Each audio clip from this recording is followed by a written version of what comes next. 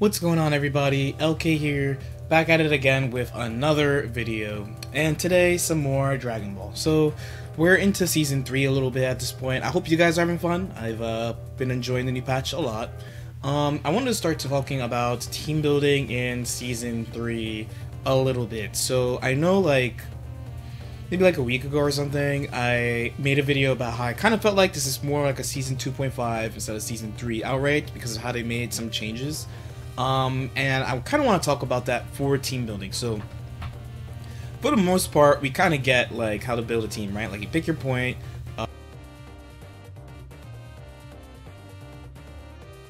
Flexible. Sometimes it could be like a meter hungry character. Your point gets the meter. You know, they don't need a lot of meter, but they're good at building meter. You know, they have mix-ups, whatever. And the anchor character, either you're picking an anchor that supports your team, or is really good at not getting hit, or is really good at hitting other characters. Okay. The thing that this patch adds, though, is the multiple assists. So I just kind of want to like start putting some thoughts into like what happens with each slot. So the first thing about multiple assists is the C assist is what I want to talk about first. So every character has A, B, and C assist, right? A assist is the old assist from the first two patches. B assist is just like a new assist, and then C assist is like a special one that has more cooldown but might have some type of special effect, and like it affects combos and stuff like that. Now, generally, I think one of the first rules I could really put down for Season 3 is that whoever your C assist is should probably be your anchor character. Why? Because usually you pick your C assist for like combos or support. So right now, my opinion is like, so characters like Android 16, I believe Android 21 has one, Trunks has one, I think SJ Goku has one. Any character that has a C assist that has like 50 frames block stun, I think it's a pretty viable choice for a C assist. So overall, I'm not personally really feeling C assists. I think they're just mostly like just combo tools, and it is nice that I believe that the combo timer just doesn't affect it. Like it's a guaranteed hit stun no matter what. That's a nice thing, but the extended cooldown is a pretty big deal. So the ones that have 50 frame block stun, I think they're pretty viable because you get you get special combos or whatever. They usually so they're not like fast assists, but they track to where the opponents are, and they have 50 frames block stun. So if you have one of these characters, like we have 21, or you have Trunks, or 16, or whoever has it, then it's kind of like a replacement for like a Kid Buu arm ball, or like the Go Tanks A, like anything like that. You wouldn't necessarily need to have these characters if you had a C assist with 50 frames block stun. But I don't feel like that would work in any other slot if you're trying to build a solid game plan right now. That's number one. Number two so far is that I think right now I can kind of call back an old vid I made about how to build a meta team about playing meta characters. So we don't really know like what's the best thing right now. Like everyone's experimenting with their own flavor. Some people are going back to characters that like they liked playing but they felt like they couldn't. So like in my case, it's usually Trunks, right? So what I've noticed is that I kind of feel this way about the team I built. I'm basically just trying to play a Season 2 team minus Snap, I guess. The same rules about building teams generally apply, right? Like, you have your point, you pick your strong points, like, let's say you want to play, like, even if it doesn't have to be Kid Buu, like, let's pick someone less common, right? So let's say Android 17, most people think he's a pretty good point or assist, right? And then from there, you can go through the various builds that have been shown to work in the game, right? So what worked Season 1? Season 1, you had, like, DP and block string, right? So yeah, you can play Gohan or Teen Gohan if you want, and it's fine. But now you have a lot more options for block stun assists. You have base Goku already at Bardock B if you felt like it. You have many C assists. You have like Kefla B now. Like you have a lot of options to use for that DP plus block stun assist now, right?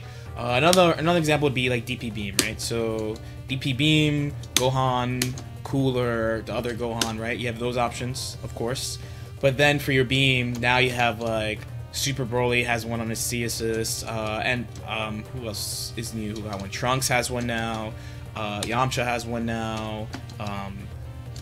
Krillin, wherever he is, there he is. Krillin has one now. So you're not locked to just like SSJ Goku, Goku Black, and then the beams. I mean, you can still use the other beams here. So like DP Beam, Z Broly, BP Beam, Zamasu. Like you still have those traditional ones, but then you have even more options for that.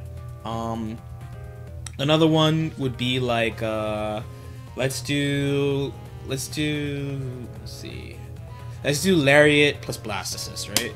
So Lariat, as we know, there's a million Lariat assists in this game at this point, especially with the new patch. So like, base Vegeta B would be an example of a new one. Blue Goku B. So let's do that. Of course, you got like Frieza. You got Trunks. I don't actually think there's that many more Blast Assists. I think we're still kind of locked to the same couple, but there are definitely way more Lariat assists if you want.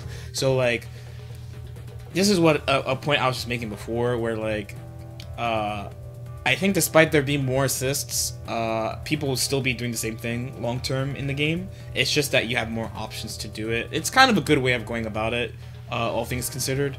Now, the next part will be, is it, like, how effective is the thing you're going to do? Because you still need to make sure that, like, despite, you know, you being able to do common builds that have existed in the game basically since the game came out, you also have to make sure that characters actually function well together, and that's like just going into training mode, you know.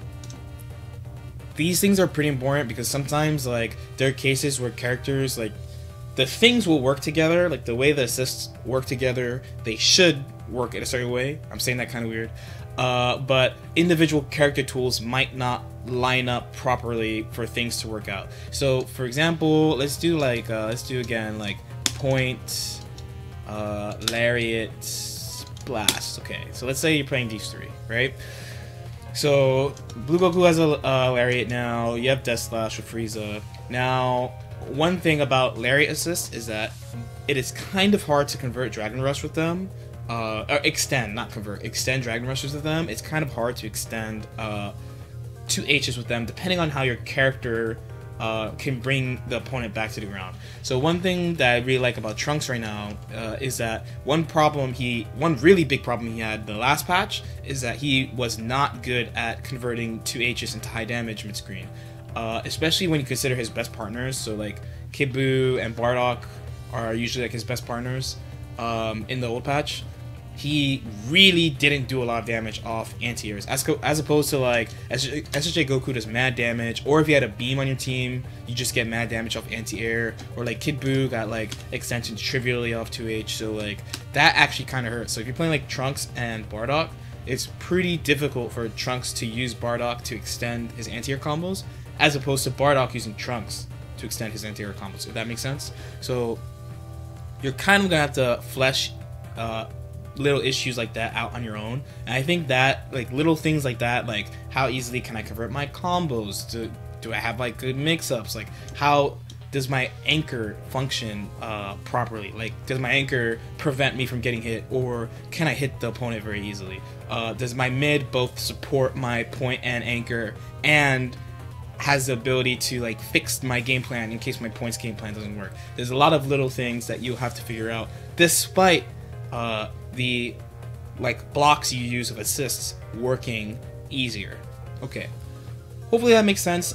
Leave any questions in the comments. I'm still kind of working this out too. Like I said, in my head, I feel like with assists it's easy to like place the building blocks for how to build a team, but the challenge would be what is the actual best character combination for this year.